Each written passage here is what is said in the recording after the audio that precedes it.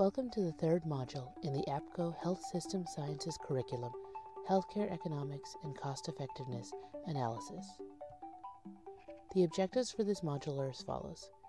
Describe the current state of healthcare and costs in the United States, review principles of healthcare economics, discuss using utilities and costs to compare interventions, design a basic cost effectiveness analysis, and identify the role and calculate a budget impact model.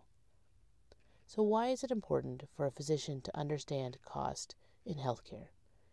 Well, first of all, the U.S. spends massive amounts of money on healthcare, on the order of $3.65 trillion in 2018, or more than the entire gross domestic product of the UK and more than twice the gross domestic product of Canada. Despite all this spending, the United States continues to have worse health outcomes than many other countries that spend far less than us on healthcare. So it is extremely important for the U.S. in particular to identify effective interventions that will also get us the most bang for our buck. And last, cost is not just important on these large national levels, but also to implement change on smaller scales. Whether it's new operating room technology or a new medication, stakeholders care about cost data. It's not enough for the intervention to be right, it also has to be affordable and sustainable. The reality is, resources are finite, and we cannot simply fund every great evidence-based, scientifically proven idea. The reasons for this are best understood through some principles of healthcare economics, which we'll review now. Health economics is defined as a study of how scarce resources are allocated among alternative uses for the care of sickness and the promotion, maintenance, and improvement of health, including the study of how healthcare and health-related services, their costs and benefits, and health itself are distributed among individuals and groups in society. Or in short, the goal of utilitarian economics is to provide the most good for the greatest number of people while balancing certain other economic truths. These include scarcity, the reality that resources are limited; opportunity cost, where spending resources on one program ultimately means they can't be used for another; efficiency, the theory that we should choose the programs that get us the greatest benefit for the least dollars; and finally, equity, the principle of fair distribution of resources or benefits among different individuals or groups. So balancing all these things together, how do we navigate this complex health policy or health economics decision-making? Well, how do we make decisions in general for ourselves? Oftentimes, that involves stepping back and drafting something as simple as a pros and cons list of the relative benefits and downsides of a choice. A cost-effectiveness analysis is actually not all that different, except instead of pros, we call the benefits of an intervention utilities, and instead of cons, we might call the downsides, or what we have to sacrifice for an intervention, costs. Or, for the formal economists in the room, as defined by the British Medical Journal, a utility is a measure of the amount of benefit obtained from consuming goods and services, and the definition of cost is the value of the best opportunity foregone as a result of engaging resources in an activity. Cost is relatively straightforward. Getting healthcare costs is not, and deciding whether to get down to the nitty-gritty, called microcosting, when planning a real cost-effectiveness analysis is not easy. But in terms of how to measure it, that's easy. Currency, or in the United States, dollars. So just like for cost, for utilities, we need a standard, quantifiable unit of health that is comparable across disease states. Enter the QALY. So what is a QALY? A quality-adjusted life year, or a year of health adjusted for the degree of health in which it's lived. So 1 QALY equals 1 year in perfect health, 0 QALYs equals death, and everything else is somewhere in between. But let's look at this in more detail. We already said that 1 QALY equals 1 year lived in perfect health. But what, for example, is half a QALY? Well, it could be 1 year lived at half-mast, say with a significant debilitating medical condition. For example, receiving chemotherapy for ovarian cancer is considered 0.5 QALY. It could also be 0.5 of a year lived in perfect health, then dying. What are some examples of other real-world QALYs that have been quantified? Stroke, for example, has a 0.65 QALY. There are complex methods, which we won't go into here, that have been used to calculate thousands of QALYs for pneumonia, hypertension, HIV, and many other health states, giving us a standardized currency around which we can discuss health utility or benefit. So that was QALYs. So why bother with all of these? Well, now that we have our currency in order, we can actually use this currency to build a decision analysis of our own. So we'll start by building a decision analysis based on a really simple day-to-day decision we all have to make, though less often here in Los Angeles, which is, should I pack an umbrella today? I'll start by setting the scene here with a few assumptions. Number 1, there's a 20% chance of rain. Number 2, we don't like getting rained on. And number 3, we also don't like carrying around an umbrella for no reason. And as we think of the different endgames in this scenario, of bringing versus not bringing an umbrella, and it raining or not raining, they might look like this. So the happiest version of me living my best life is running around unburdened and with no rain. This is going to be our quality of 1. Our second happiest scenario would be to carry around an umbrella and it doesn't rain, so it was unnecessary but a little annoying, so this is going to be a quality of 0.95. Scenario number 3 is where we have an umbrella and it's raining, which is not fun because, rain. But on the other hand, feeling pretty self-satisfied because we had the umbrella, so quality of 0.9. And last, taking the risk of going umbrella-less and getting drenched, not happy, quality 0.4. So here I'm going to give you in advance the scaffolding of how our decision analysis will look so we can go through the parts themselves. Starting with the horizontal lines, each of these corresponds to an event.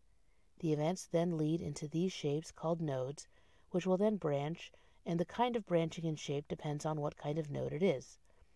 The square represents a decision node, meaning we're making a decision at it. The circles are probability or chance nodes. And finally, at the end of every terminal branch of the tree is a terminal node. So let's get into drawing our own. This is the point, if you would, go ahead and get out your own pen and paper, and to the instructor, you can pause here if people need a second to do that. Okay, we're back. So let's start by jotting down these little notes in the bottom left corner. You'll remember these were the probabilities and utilities we'd already discussed. A 20% chance of rain, or in probability terms, 0.2, and then the relative utilities of each of the different endgames. So no rain translates to non-coders as utility of no umbrella, no rain, or the carefree living scenario where the quality was 1. No umbrella getting rained was 0.4, and so forth for the 2 umbrella carrying states. So let's start by drawing that horizontal line here to begin our tree, on which we'll write our central question: should we bring an umbrella? And since this starts with a question, we then have to make a decision, so we then draw our next point, which will be a decision node. The decision node will then branch into 2 possible decisions. It can be many more than this, but in this example it's just 2. We can leave it behind, or we can bring the umbrella. So starting with the top branch here, if we leave the umbrella behind, there are 2 distinct possibilities, or chances, which means we now need a chance or a probability node. Those 2 possibilities are either that it doesn't rain, or that it rains. And you'll recall from earlier, or from the bottom left here, that we decided the probability it was going to rain was 20%, or 0.2, so we will write that here under rain. And meaning the chance that it's not going to rain is 80%, or 0.8, so we'll write that up there. And since each of these represents the end of their branch in the decision tree, we'll cap each of them off with a little terminal node right on the end. As we turn our attention now to the bottom branch, where we bring an umbrella, you'll see that actually the architecture looks really similar, because the possibilities are the same, and the probability of it raining or not is the same. So actually you basically just copy and paste that branch down here. The last thing to add for the general architecture of our tree are the utilities themselves for the different outcomes, which I'll just pull from the bottom left and jot down the variable names over here.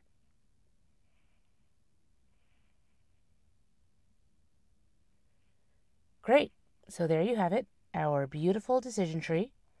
The next step is to calculate out the arms. So now, take a deep breath, because there is going to be some math, but I promise you it's very gentle. For each terminal branch, you simply multiply the probability of going down that path by the utility at the end of that path. So for the very topmost branch, the 0.8 probability times the utility value of 1 at the end equals 0.8. And for the others, the probability of 0.2 that it does rain times the utility of 0.4 in the scenario where you leave the umbrella and get rained on, that comes out to 0.08. Third branch now, the probability of 0.8 that it doesn't rain times the utility of 0.95 in the unnecessary umbrella scenario, that comes out to 0.76. And finally, with a probability of 0.2 that it does rain times the utility of 0.9 In the self-satisfied scenario where you bring an umbrella and stay dry, that comes out to 0.18. So this gives us the value of each of the terminal branch of each of the arms. But that's not really our question. Our question is, where do we go from that initial decision node of leaving the umbrella versus bringing it? So we need to compare the values of the whole arms to one another. To get that, we have to simply add up the values at the terminal nodes. In the case of the leave it arm, this is 0.8 plus 0.08, so the value for the whole leave it arm is 0.88. Next, we'll do the same for the bringing it arm. We add up the values of the terminal nodes, 0.76 plus 0.18 to get 0.94 as the value for the whole bringing it arm. And since 0.94 is more than 0.88, it means the bring it arm yields greater happy points overall than the leave it arm, thus take the umbrella. I'll pause here for about 10 seconds so you can look through this in a little more detail. So that was fun performing a decision analysis and all, or in this case, since we did it with utilities and effectiveness analysis. But what about the cost component? Well, it's actually relatively easy to relate to. What if for some reason you were absolutely against owning an umbrella, so that you instead paid your roommate $10 each time you wanted to take the umbrella out? Well, now this complicates things. When it was just about utilities and benefits, it was clear after our calculations which was the winning arm. But now you have to ask the question, is it worth it? Let's remind ourselves of the value 0.88 for the leaving it arm and 0.94 for the bring the umbrella arm. So to be able to make these calculations, we'll have to scale this up. So imagine that you live that decision analysis and cost scenario every day for a year. In the leaving it arm, in other words, you lived 0.88 version of your best self over a whole year, then you would have accrued over that year 0.88 quali. Similarly, for the bringing it arm, living 0.94 of your best self every day, you would accrue 0.94 of a quali for the entire year. So now let's add cost in. Well, leaving it is free all year long, but for the bringing it arm, this would cost you $10, but remember we're rerunning this scenario every day, so that's $10 for the whole year, and that's $3,650 for the whole year. Next, we'll calculate the incremental cost being paid, in this case $3,650 minus $0, and divide it by the incremental benefit being gained over that same year, 0.94 minus 0.88 qualis in this case. And off the top of my head, that is $60,833 that we're paying per quali gained. And this value, calculating the incremental cost divided by the incremental effectiveness gained, has a very special term in economics called the ICER, or incremental cost effectiveness ratio. The ICER is used in a number of fields when evaluating new drugs, devices, and other new technology to determine whether it is considered cost effective. And though the exact threshold to decide if something is cost effective varies by country, by benchmark, and by intervention, a commonly used threshold is less than $100,000 per quali, meaning that if the incremental cost spent is less than $100,000 per quali gained, then the intervention is considered cost effective. So, in other words, for our silly umbrella example, the incremental cost of $60,833 per quali is considered an acceptable amount to spend for the quali gained and would be considered cost effective. So to summarize then, cost effectiveness analyses allow you to choose the best strategy among competing choices, as well as help decide whether or not to implement a novel strategy. They don't, however, incorporate the prevalence of the disease or the overall budget impact. To do that, we come to our last section, budget impact analysis. To understand how these things differ, I like to think of a cost effectiveness analysis as answering the question, should we do it? Whereas a budget impact analysis answers the question, can we do it? A budget impact analysis differs importantly from a cost effectiveness analysis in that it takes into account the prevalence of a condition, as you can see in the formula here. I know, more formulas. So to know the impact of an intervention on a budget, we start with how much treatment will cost and multiply that by how many people will be affected by the condition, i.e., how many are going to need the treatment, divided by the total number of people helping pay for this. To understand this better, let's go back to our silly umbrella example. So let's say you've gotten together a commune of 1,000 people who think like you and don't like to pay for umbrellas, but are willing to be a part of the greater umbrella membership plan. You'll recall it's $10 an umbrella, But it turns out that only 20% of people were planning to ever step foot outside, so that the intervention only really applies to 20% of our total population. So therefore, running the fancy math, this will come out to about $2 per person of budget impact. Budget impact analyses are often used to calculate whether to bring interventions or drugs to formulary for insurance companies or accountable care organizations, hence the desire to calculate on a per-member basis. So that wraps up our session for today. We hope you'll be able to describe why costs and economics are important in healthcare, as well as the basics of understanding and developing cost-effectiveness analyses and budget impact models.